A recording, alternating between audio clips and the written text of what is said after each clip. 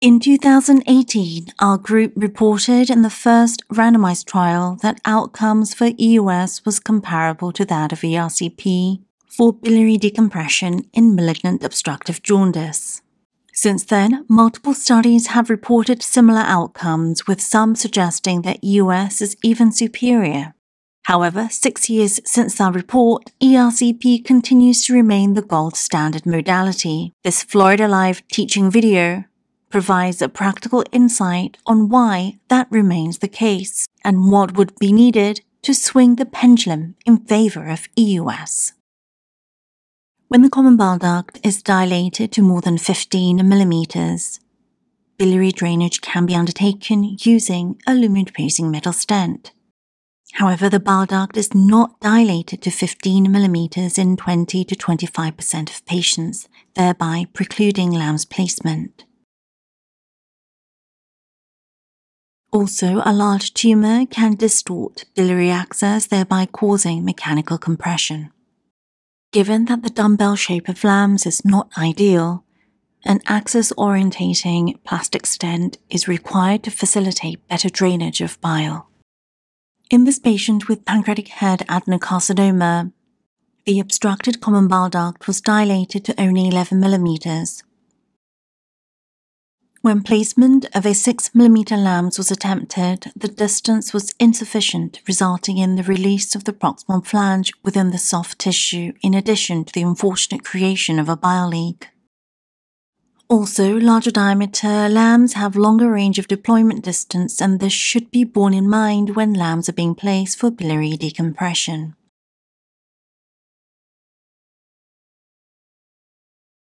Therefore, when the common bile duct is not adequately dilated, one must consider the placement of a self-expanding metal stent in lieu of a LAMS as shown in this video. This technique is successful in 90 to 95% of patients, but can fail when there is tumoral invasion of the duodenal wall or when the echoendoscope position precludes guide wire or accessory passage.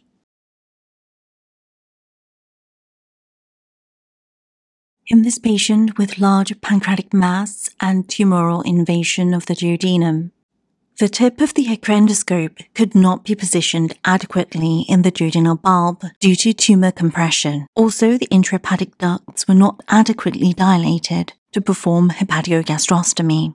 Therefore, choledochoduodenostomy was undertaken. However, both access to the distal bile duct and puncture of the duct were challenging. Once the duct was accessed, it was difficult to advance the guide wire towards the liver, and multiple attempts by a skilled endoscopy master technician was required to direct the wire intrahepatically.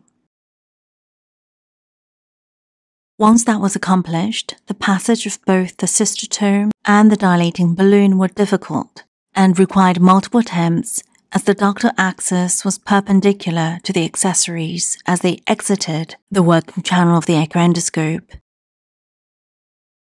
Lastly, the perpendicular ductal axis precluded deployment of the endoprothesis, as an optimal angle could not be attained as the stiff delivery platform pushed the echoendoscope even further away from the duodenal bulb.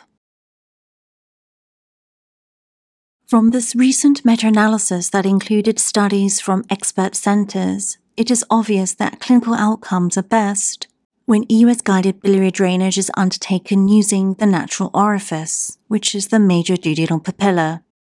Given all the technical limitations outlined briefly in this video, EOS currently is not ready to replace Ercp for biliary decompression in routine clinical practice. Steps must be taken to improve technical success and decrease complications.